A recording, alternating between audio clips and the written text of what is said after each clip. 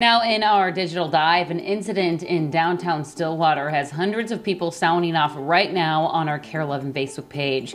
In a lengthy post on Facebook, a Muslim woman described her experience with a group known as the Aryan Cowboy Brotherhood.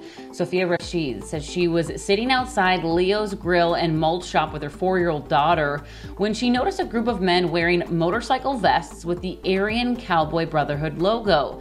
She says they were motioning towards her and looking at her and eventually approached her as she was walking to her car.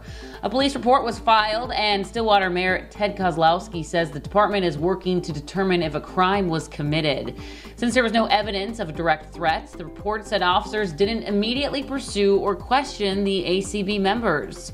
According to the Anti-Defamation League, the Aryan Cowboy Brotherhood is a small white supremacist prison street gang based primarily here in Minnesota and in Kentucky. And a statement from the Stillwater Police Department acknowledged that the downtown district is a popular spot for motorcyclists and on rare occasions, motorcycle gangs. In her post, Rashid thanked the teenage servers at Leo's who walked with her and her daughter, keeping them safe until police arrived, writing, "I cannot thank them enough, nor can I adequately express the pure courage and allyship that these girls had."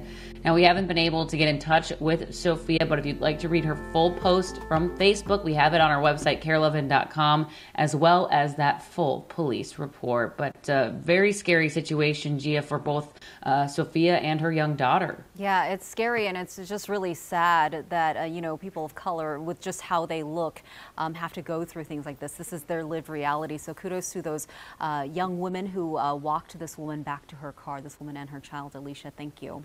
Tracy, let's get to you with our one.